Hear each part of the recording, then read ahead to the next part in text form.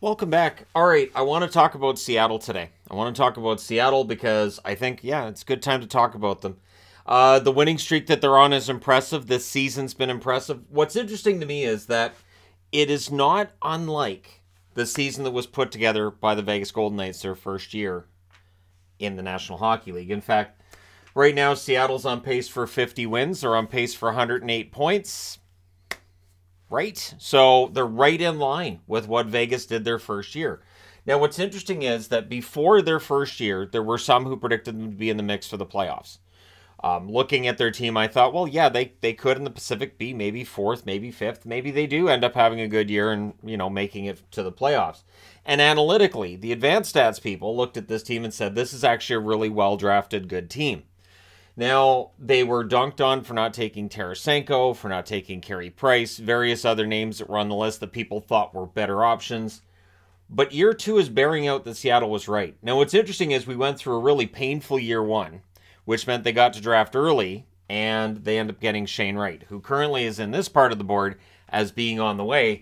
1 goal and 1 assist in 8 games for Seattle this year. And I'm seeing a lot of, well, he's a bust, and well, he wasn't very good here. And the hot takes I don't think are going to age very well. I think with Shane Wright, I think he's going to be a very good two-way center. I don't know that he'll ever be a superstar, 100-point player or anything, but I think he could end up being a guy who scores you about 60 points a year and becomes really good on faceoffs and is just really responsible at both ends of the ice. So that's what I see with Wright anyways.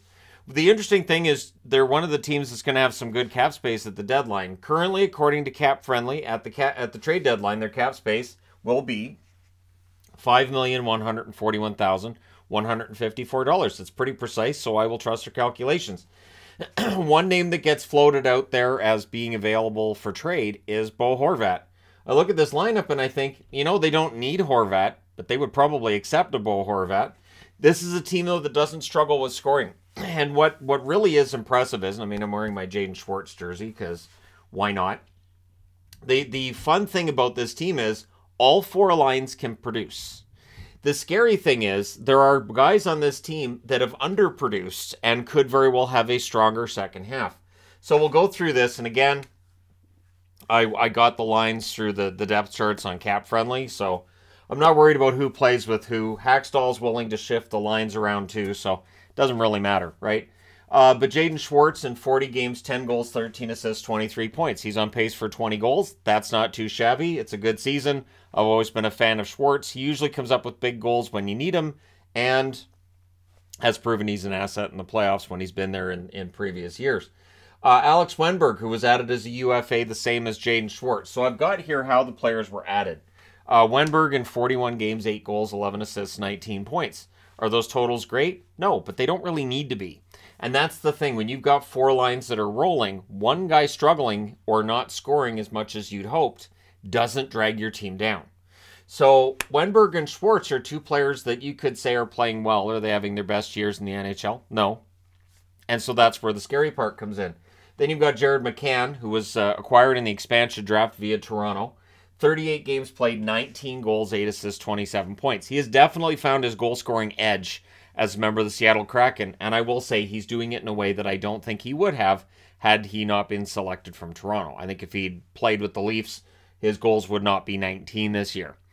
Maybe more along the lines of 10 or 11. I'm not saying he wouldn't have scored, but at this rate, no. And there are definitely arguments that certain players get chances with brand new teams that they wouldn't get elsewhere. But to me, it doesn't diminish the talent of those players, and people use that to diminish the talent of the players.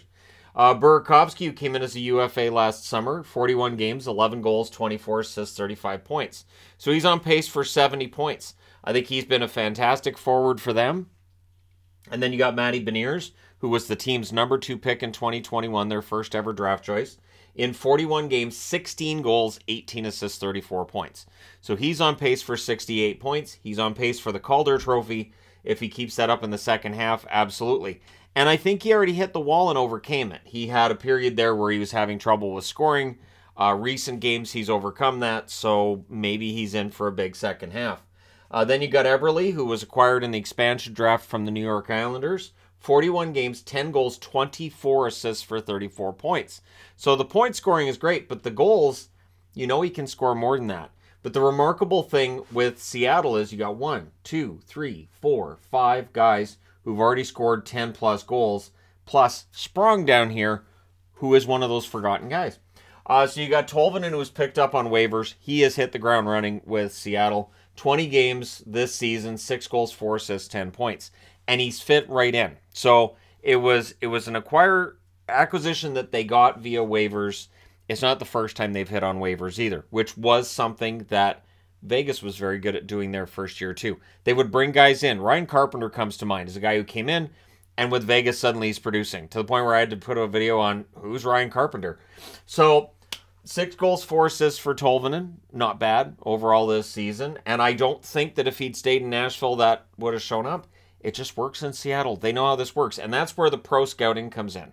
So we talk a lot about scouting. You have your amateur scouts that go to all the junior buildings and they scout in Europe and they scout all over colleges and all the tournaments and figure out who the young guys are. Your pro scouts will go to other professional teams and then report back, we like this player's skill set. We think he'd be a good addition.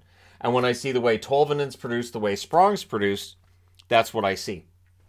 Is a team that says, all right, we get these guys that'll fit in.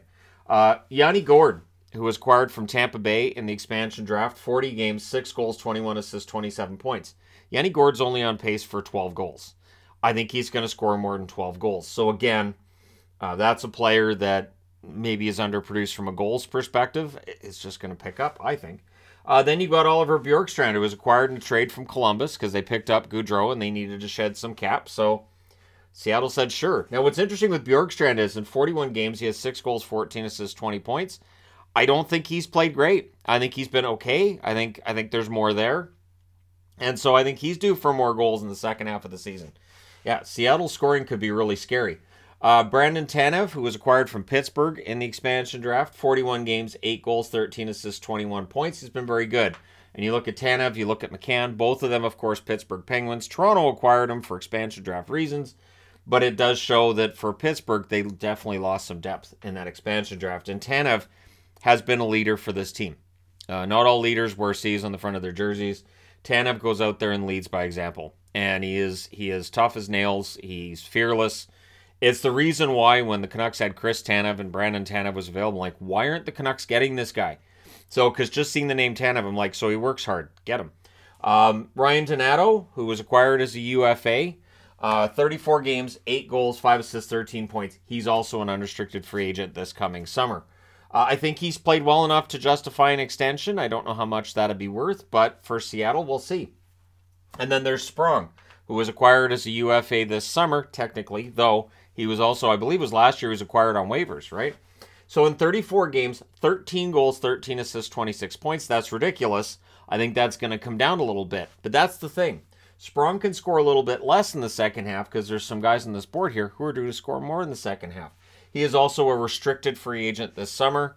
If they don't offer him the qualifying offer, of course, that would make him a UFA, but at this point, it's RFA status. And then we get to the blue line. Vince Dunn, acquired from St. Louis in the expansion draft, 41 games, 7 goals, 23 assists for 30 points. He's a restricted free agent this summer. I would say sign him and sign him quickly. So one thing that's interesting is Matty Beniers is going to be a front runner for the Calder Trophy. Outside of that, I don't know that you can argue a Seattle player for a trophy. You might have one of their forwards here that could fall into sulky consideration, but it's hard to argue that there's a trophy winner in here, which is good. It means that there's no one player, if you're the opposition, that you're like, okay, we just shut that guy down and we've got them done. Beniers is as close as you're going to get, but again, they've got strength down the middle, they've got strength overall. Dunn has been excellent on the blue line, though. Get him signed. Adam Larson, who was acquired in the expansion draft from Edmonton and then signed an extension with Seattle. 41 games, 4 goals, 14 assists for 18 points. Larson right now is playing like the guy who New Jersey drafted 4th overall way back when. And, I mean, it took a little while for him to get there, but he's there, and he's on pace for 36 points. So that's absolutely ridiculous. Alexiak, acquired from Dallas in the expansion draft. I was sad when they acquired him, but I understood why, and I wish him well. 34 games, 5 goals, 5 assists, 10 points for the big rig, and he's been good. He has absolutely been very good for them.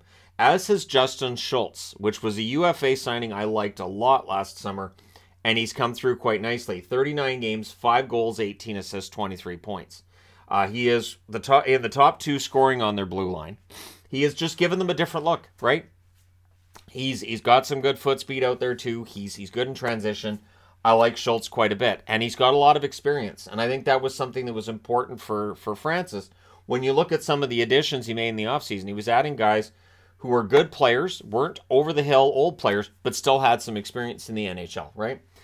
Christian Soucy, who was acquired from Minnesota in the expansion draft. For Soucy, is Carson Soucy? Yeah, I said Christian Soucy. Sorry, I confused the goaltender with the forward. And then it throws everybody off because they're like, who in the world is that? Yeah, go look it up. There's a goalie. Anyways, 41 games, 2 goals, 6 assists, 8 points for Soucy. He's an unrestricted free agent this summer. So I think he's been a solid defensive defenseman. And then you got Will Borgen, who was acquired from Buffalo in the expansion draft. And I remember Sabres fans saying that they were sad to see him go because they thought he was going to be good. He is good. 41 games, 2 goals, 9 assists, 11 points. He's a restricted free agent this summer. So, yeah, if you're a fan of the Sabres, you might still be wincing at that one a little bit because, yeah, they could use Borgen in their lineup. Then you get to the goaltending. 2 UFAs in net. Yep. Starting with Martin Jones. 20 wins for him now in the season. .898 save percentage. He's a UFA this summer. He's proven he can still play in the NHL. I think his play in Seattle means he's going to get a chance somewhere else, or he'll stay in Seattle. And it would be interesting to see what Seattle would think this is worth so far. Like, what do you give him? And for how long? Is it a 1-year deal? Is it 2 years? Would he ask for more money? And then how do you work that if you decide, yeah, we need to keep Jones, and you've got Drieger and you've got Grubauer? Drieger hasn't played yet.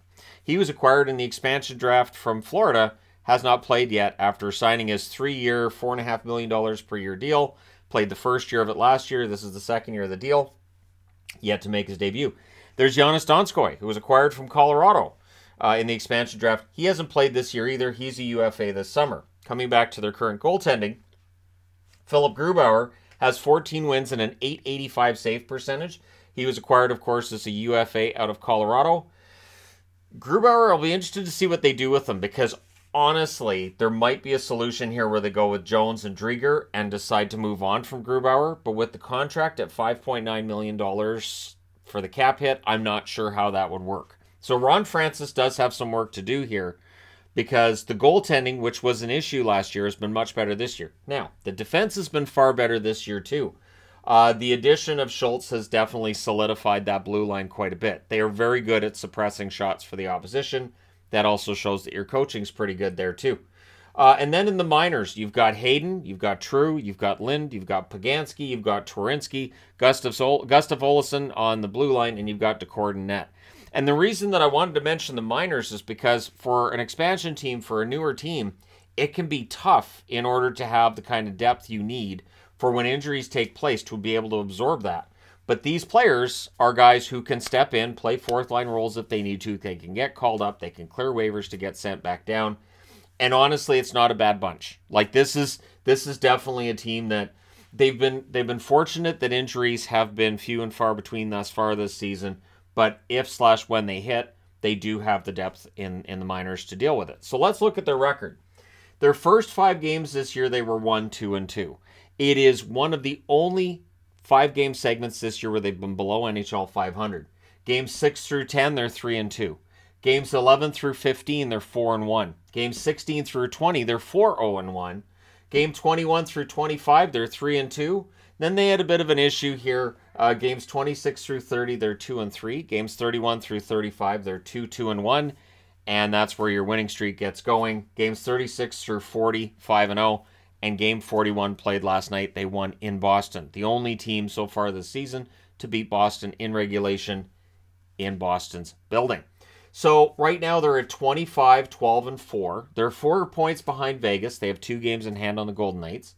They are 2 points behind LA. They have 4 games in hand on LA. So they're going to be very busy, much busier than LA in the second half of the season. That's one thing to keep in mind when your team has games in hand. They've played fewer games. That means they're going to play more games. It's going to be more condensed schedule for them than for the opposition. Doesn't necessarily mean they win all of them. But what's interesting is when you look at last year's record at the half, they were 13, 24, and 4. So they have 12 more wins in the first half of the season than they had last year. They're 24 points ahead of last year's pace.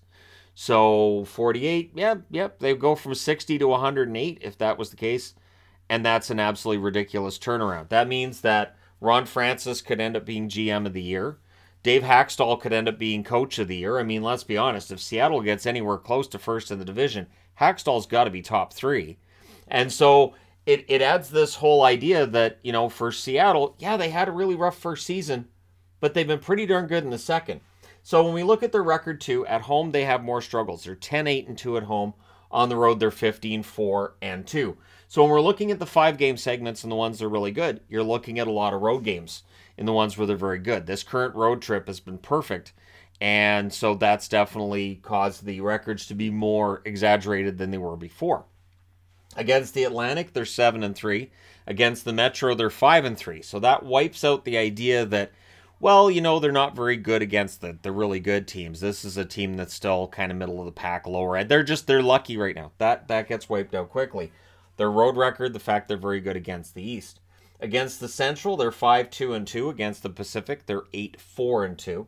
Against Boston, they're 1-0 with the win last night. Then they're going to play the next game in Seattle, which, according to their home record, maybe Boston wins that, right? Against Carolina, they're 0-2, but they're done with the Canes for the season. They have not played Dallas yet, so I've got the 4 division winners here, division leaders. But yeah, Dallas, they haven't played yet, so they've got 3 games against Dallas in the second half of the season. And against Vegas, they're 1-1 so far in the season. So for Seattle, they've been very good against the division leaders. That's a combined record of 2-3 overall, but I mean, the 2 losses against Carolina, those are forgivable. And then against Anaheim, so this is where they are against the teams at the bottoms of the division. Anaheim, they're 1-0-1, so they've only won 1 out of 2 games. They haven't played. They haven't beaten Chicago. They're 0-1 against Chicago. They haven't played Columbus yet. They're 1-1 against Montreal, so they're done with Montreal. So what's interesting is the record against the top teams and the bottom teams is similar. So if you want to make the argument that they play down to the teams that are towards the bottom of the standings, that'll make some sense. They haven't beaten Vancouver either. They haven't beaten Vancouver yet in their history. That's got to be coming, right? They have to beat Vancouver this year because everybody does. Just be a shame if everybody gets invited to the party and they don't. So their power play's been good, a little bit below average at 21.49%. The interesting thing is, all these great numbers and everybody doing well, their penalty kill has not been good. 69.77%.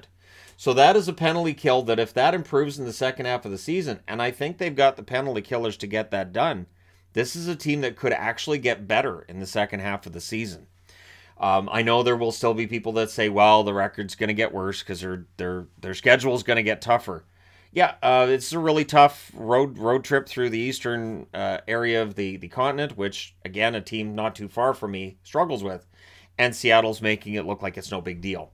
So I don't know how far this goes, but I know there will still be those that expect them to drop off and end up missing the playoffs. I don't think that ends up happening.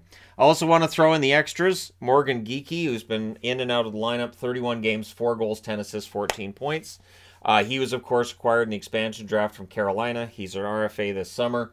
The fact that you can rotate him in or out of the lineup shows the depth in this organization. Geekie's playing well, but again, you have too many forwards, so he gets pulled out of the lineup here and there. And Cale Fleury, acquired from Montreal in the expansion draft, just the 6 games played, no points. He's a restricted free agent this summer. It's important to have that depth, and they have it.